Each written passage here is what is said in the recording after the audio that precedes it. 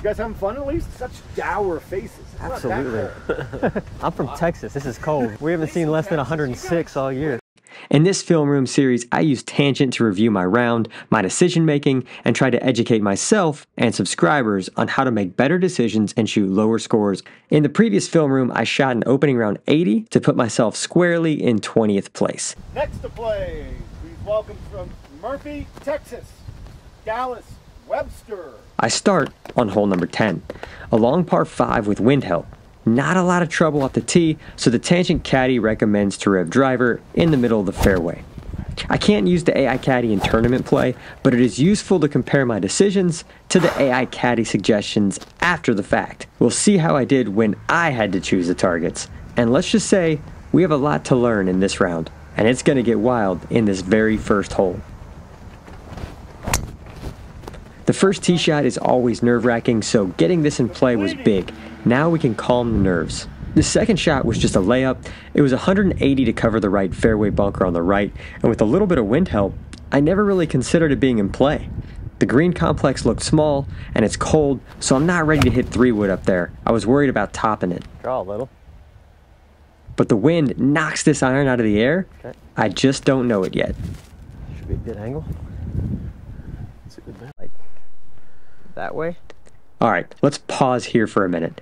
I thought I chose a decent target and hit a good shot, but I got an awful result. My ball is suspended in the long fescue above the bunker. We're talking baseball swing. This is a recovery shot. So let's take a minute to go over how you should handle recovery shots. In this case, my instinct is to baseball punch this back into play. Here is my recovery checklist. Question 1. What's the best thing that can happen? So I'm going to try to punch this from the fescue. I'm 80 yards from the green. The absolute best result is this trundles up near the green. If I do that, it's going to take me on average around 3.6 shots from here to finish the hole, according to the Tangent app. Basically, bogey's the most likely answer, only a 40% chance to make par. Question 2. What's the worst thing that can happen? Well, I'm going to show you that in just a second, but for the purpose of the thought exercise, worst case is that I can't advance it out of the heather, and I have a similar recovery shot again. That's a nightmare. In that scenario, it's going to take me roughly 4.8 shots to finish the hole. That brings double into play. In fact, it's almost an 80% chance of making double.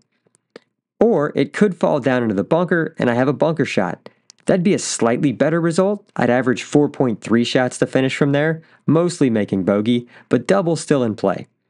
Question 3. Do the pros of hitting this shot outweigh the cons of an alternative? Alright, if I'm successful at getting in the fairway, I have a chance to make par, but I'm mostly making bogey, but I'm probably advancing to the fairway less than 30% of the time. The remaining 70%, I'm either leaving it in the heather, the bunker, or the rough. And I'm assured a bogey at best with a pretty good chance I make double. I'm not liking those chances. Is there another option? In this case, there is. I'm not in the bunker. I could take an unplayable. I could go backwards. Guarantee I get out of trouble and have a relatively simple wedge from the rough. That is bogey at worst. It eliminates double. The name of the game is avoiding big numbers. This seems appealing. I can survive bogeys. So if I'm a caddy, take the unplayable. Avoid disaster and fight another day. But I'm the player. We always feel like we can hit the shot, so let's see what happens. Whiff. A complete whiff. The club went under the ball fell into the new divot. That's a stroke, and I've failed to advance the ball. Worst case scenario. Alright, so we're going to take a breath, go back to the checklist, and realize the error in our decision, right? Nope. We're going to step right back in and take another crack at it. Alright, I got to take it unplayable. I can't hit it. This time, I didn't whiff it, but the ball just further buried itself into the sidewall when I hit it in the forehead. Or I can go further back. Should have just taken the unplayable, idiot. Alright. I swung twice at that? My world is spinning, and luckily I come to my senses and do what I should have done from the beginning. The checklist only works if you're honest with yourself on possible outcomes. It all happened so fast, I didn't even know how many times I swung. In these scenarios, slow down, weigh your options, take deep breaths. I'm clearly frustrated, not what you want on the first hole, and as I get over this ball, my head is a whirlwind of thoughts. I finally realize this, and I back off. Take a deep breath, focus on the shot. Go. Make a putt. I was super angry in the moment, but I've already let it go.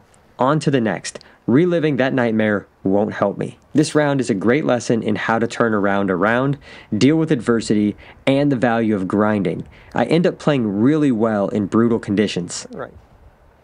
I know we said it's cold, but I didn't plan on building a snowman on the first hole. Do you want to build a snowman? But hey, it's better than a 9. The 11th hole is a straightaway par 4, a lot of these on the Meadows course, but carefully placed fairway bunkers make the landing areas tighter. Caddy is recommending 3-wood as there just isn't much room for driver. But coming off a snowman, I'm seeing a bit of red and super focused on a target. 3-wood was never an option. And I rip it into the narrow fairway. Position A. Yeah. You know, win some, you lose some. All right, let's put a good stroke on it and start the golf, huh? Easy game. Yeah, nothing to it. Just a P-wedge in, green light. Pen is in the middle of the green. Just start stacking up good shots. Swing. Be the Right number. And that's a great one. 9 feet for birdie and a great bounce back. Drano. Give her the old 8-3 start. Triple birdie, baby. Much better than an 8-4. That's right. That's right. That's how you handle adversity. So let's keep stacking up good shots on hole 12. Another straight narrow par 4. Tangent caddy is telling me to hit less than driver. There just isn't room. It brings rough and trees into play. But I'm still in makeup mode, so I never gave it any thought. Miss. Driver. Kick right. Righter. Uh-oh, there's OB pretty tight right there. Keep getting right. Needs to get right though. Oh, there it goes. Yeah. You're the man, Dallas. You're the man that needs a ride home. That's a 10 Cup reference from Trey. You need to watch that movie. It's one of my favorites. I'm telling you, I missed going out of bounds by 1 bounce to the left. You can see the white stake on the left side of the car path. AI Caddy was right. I should have hit 3-wood. Now, this is a bit of a recovery shot as well. I can't go high. Gotta punch it up and run it on the green. I'm working way too hard with poor club selection, and I'm only 3 holes in. But I hit a great recovery. 15 feet for birdie. Let's go. Like that. Yeah, that ball took off too. It's pretty good. That's really good. Another chance to claw back, Wiggle left at the end. but it's still a great par. Thank you. The 13th is our first par 3, a long one, but with wind and elevation, it's just a 6-iron. Something like that. I'm not sure how the 6-iron ran as far as it did, That's it. but I was left with a long putt.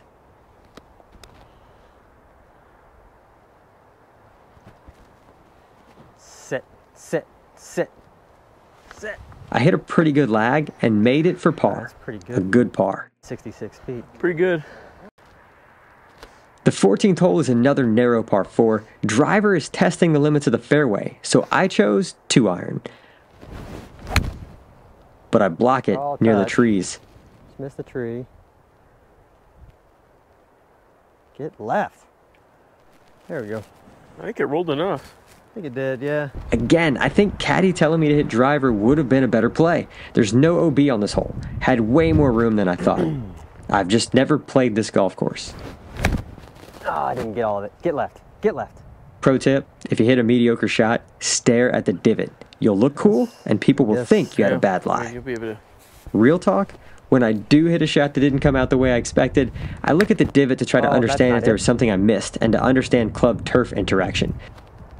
That was done. not a hard chip to get on the green, but it was short-sighted, and after the first hole triple, I probably tried too hard to get this close. Bladed it, compounded mistakes with a 2-chip. The second chip wasn't super difficult, and 7 feet is a great result, but 7-footers are hard, Doesn't move left. It's right where I hit it. and I missed this one. Double. After the initial mistake of missing the green, you have to just make sure you get on the green with your next shot. The 15th is another hole where driver doesn't make a ton of sense. There's bunkers on both sides that shrink the fairway. But I like a challenge, and I just made double. You should never let the previous hole dictate your club on the next, but it did. Luckily, I piped this one, thread the two bunkers, and have just a wedge left right into the teeth of the wind. I come out of it, just clear the bunker in a weird lie, but keep grinding. Good little chip. Easy 2-footer. Good par. Good for. The 16th is a mid-length par 3. I felt like we had some wind help, but have no idea why I'm hitting an 8-iron from 180 plus. Help it, wind. Help it. That was never enough club. All right, Dallas. Watch it. Leave the club face. Maybe you're just too positive. I have been accused of toxic positivity. It's my superpower. Get mad, get over it, think happy thoughts. I mean, I like it. Let's go. Okay, died on you. Good shot though. Even when you fail to get up and down and make a bad bogey. On to the next. Hole 17 is a pretty simple par 5. The hard part is the tee shot, and I stripe it. Great swing. There you go. All right.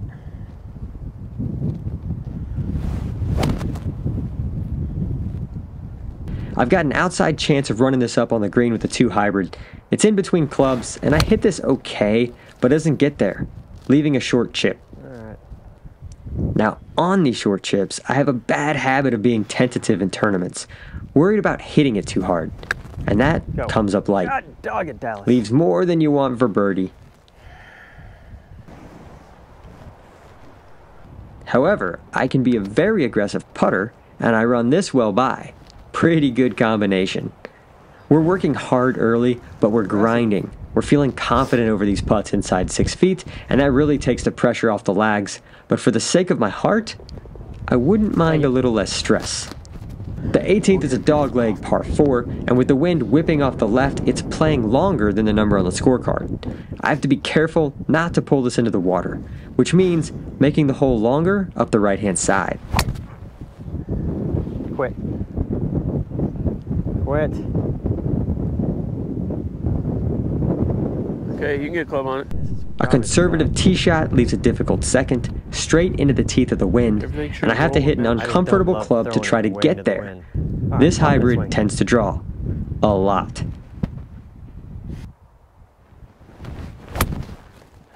With water left, I predictably bail out right of the green, into the rough. No idea. Yeah, I didn't see it bounce at all. I have lots of green to work with, but the wind is whipping that way.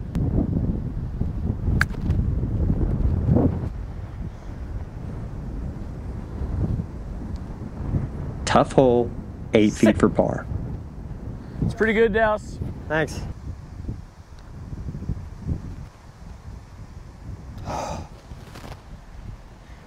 How? I'm clearly frustrated making the turn back to 1. I've steadied the train after a terrible start, but the scorecard isn't pretty. I need a big back 9 if I'm going to move up this leaderboard, and it starts with a good drive. The bunkers aren't reachable on this dogleg left, so Tangent Caddy suggests ripping a driver, Good rip. which I overdraw just a bit into the rough. Very nice. How far did you say? 143. Like the wind all over the place. I got a feeling scoring's not going to be great today. Not as great as we thought. I'm starting to piece together that the scoring conditions are tough, and despite being +5 through 9, I'm still in it. Golf is all about continuing to reframe so that you don't lose focus or hope. Unfortunately, after a decent second shot, I 3-putt. Oh, the turn is late. Settle. This hole was cut on a slope, and it was a tricky comebacker. The hole just got deeper. Dallas. But it's time to stop digging. Hole 2 is going to be a monster, mostly back into the wind, and the same problem as hole 18. It's a tight fairway, but you have to stay away from the water. Tangent caddy suggesting less than driver, and I agreed hitting a 2-iron. It's a 3-shot hole. Just get it in play. I follow that up with another 2-iron into the wind and get this into the fairway, but still have over 120 yards in. It's a long hole. A good approach gets me on the green, and a simple 2-putt gets me out of there. You want to think of par 5s as scoring holes, but the wind is making it tough.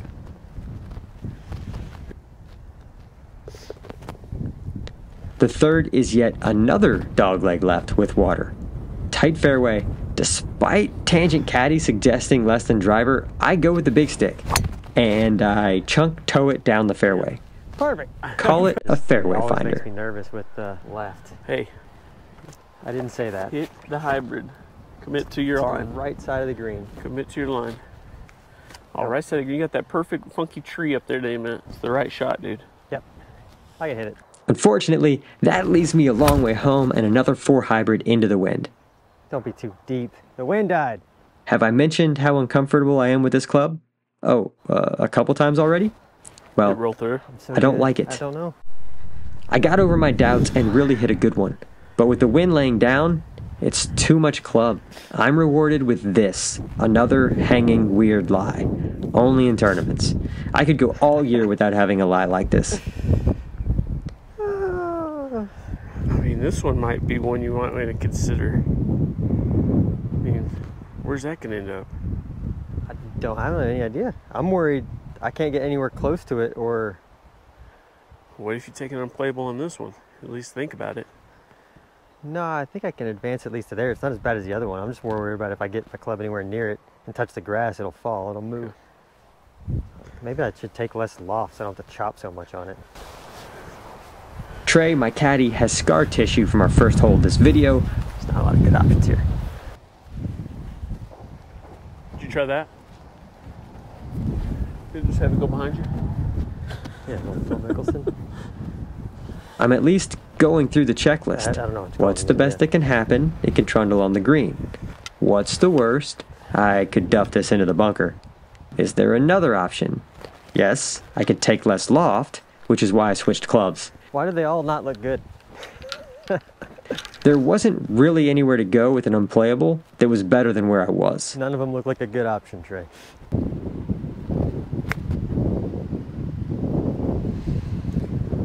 I got the same.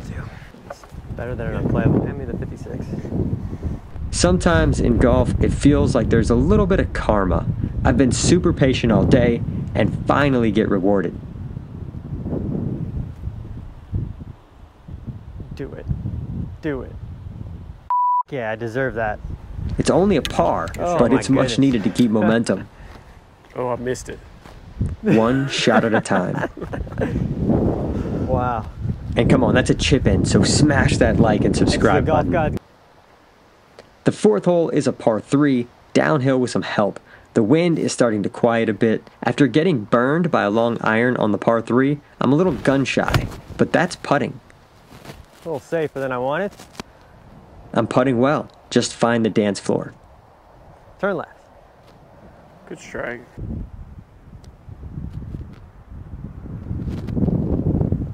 Go, go, go, go, go, go, go, go. Stop. Thank you. Not exciting, but an easy par. Oh, you got the Sheep Ranch ball marker. I just noticed that. Or the old Mac.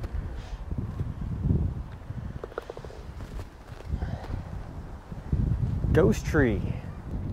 The fifth is a reachable par 4. We have the wind behind us and it's downhill, so it's just a 3-wood as driver could run through the green, and I have no idea what's over there.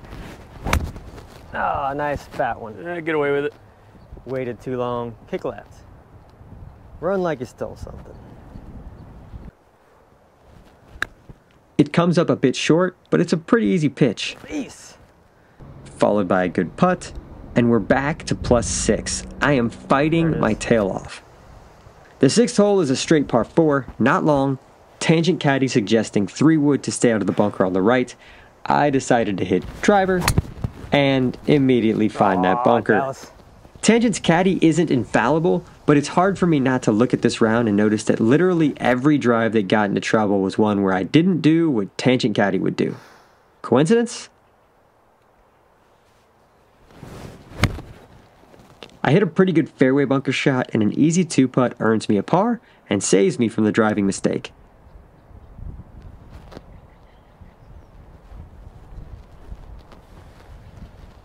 The 7th hole is, you guessed it, a straight, narrow par 4 with a healthy tailwind. This is much easier than the front 9.